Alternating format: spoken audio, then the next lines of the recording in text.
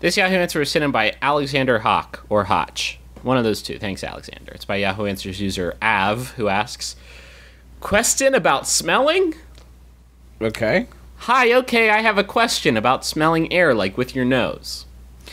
Okay, so, like, I never thought about it, but what if you breathe in a lot of stink air?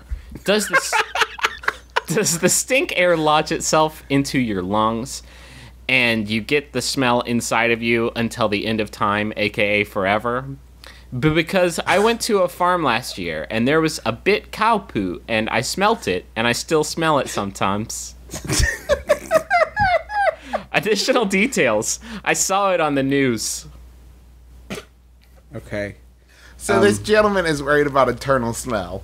Yeah. He's worried about the smell getting inside of him and living there forever, aka the end of time.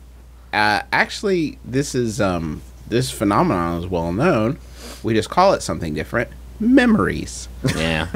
This is how memory works. Is you get a smell inside of you, and it never lets itself out, and then It's actually my favorite kind of memory. It's sense memory, and it's like when you smell something and it connects to something else. But I really want to know what kind of memory is attached to the smell of cow poop, because wouldn't that be like the worst sense memory? Every time you smell cow poop, you think of that girl you made love to on the farm.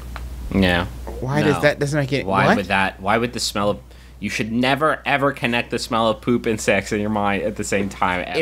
If you smell poop, you can't have sex. Like, that's the rules. You say, well, listen, baby, you're a red and white checked shirt that you've tied into a knot in front of you like farmers' daughters do. Looks so sexy. And I know I'm a traveling hairbrush salesman. I know I'm a traveling hairbrush salesman, but listen, it smells like poopy right here. You're giving me come hither eyes, but the air around you is giving me go away. Run eyes. Now I know your father, the farmer, told me not to touch you, his beautiful virginal daughter. And I should be moseying along to, I don't know, Piscataway or someplace like that, the traveling salesman go. But I smell poop. Is that just me? Is that just me? I like to mosey. I'm going to Albuquerque. Albuquerque. I don't know, guys. I used a porta-john at Bonnaroo on the last day once.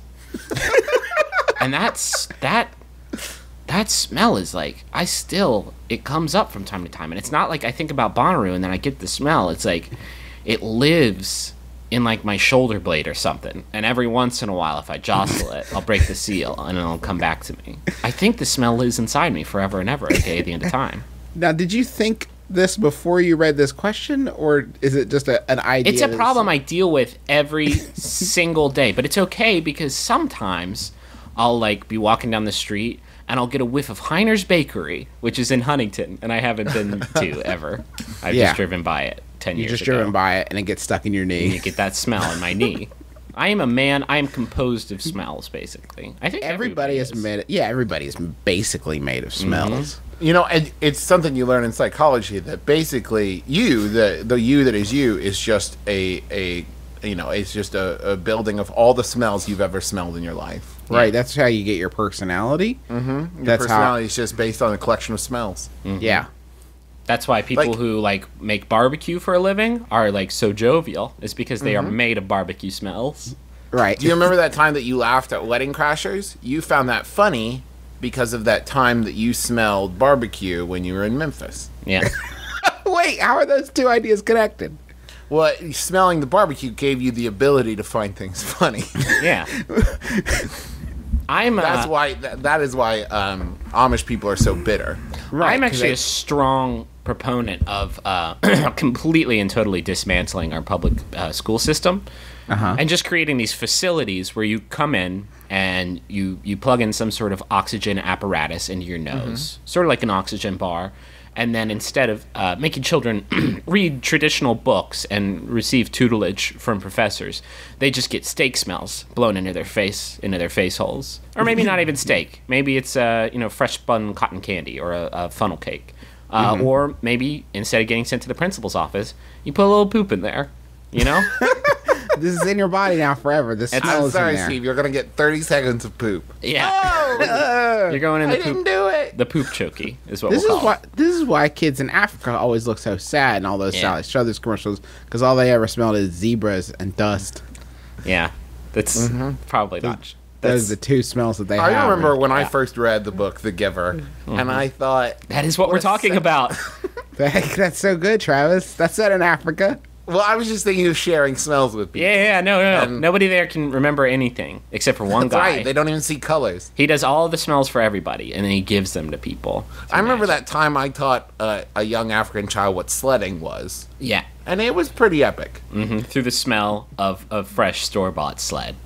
And you can read it in my biography. What's that smell? The story of Travis McElroy. You keep a sachet of some sort of certain smell that will teach someone to love our podcast that you just carry around with you. He just carries around a lot of glass baubles, and you Excuse me. open them.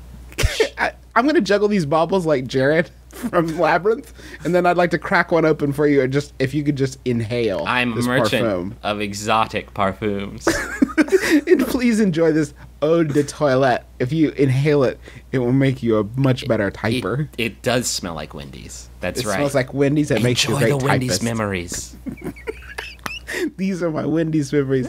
The plot of Labyrinth 2 the plot of Labyrinth 2 is me trying to go find Jared so I can get my It's Justin wandering the streets of Huntington with a bunch of mason jars, yelling for David Bowie. and people ask me like, have you been to Wendy's? Like, I have no memory. If I have, I don't recall ever having gone to Wendy's. It seems like I would go. They're pretty prevalent.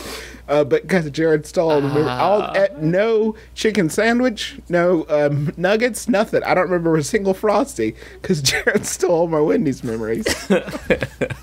Dance, dance, Wendy's dance, jump, Wendy's jump. You remind me of the crispy chicken sandwich. Which One crispy crispy chicken sandwich. The power of Dave Thomas. Fuck. Ah. I'm gonna need to take a 2-hour break here so I can go watch Labyrinth again. I need a 30-minute break to go eat Wendy's and then poop it out, which is about how long it takes to do that for Wendy's. What if the smell of a certain food made you forget the fact that you ate it, and you would be locked forever? Like, my belly seems fuller. Yeah. But I don't I'm recall dead like having- that guy in Seven. This gazpacho looks great, though. I can't wait to eat it. I can't believe I got to drive back to Wendy's. What's Wendy's? I've never heard of it.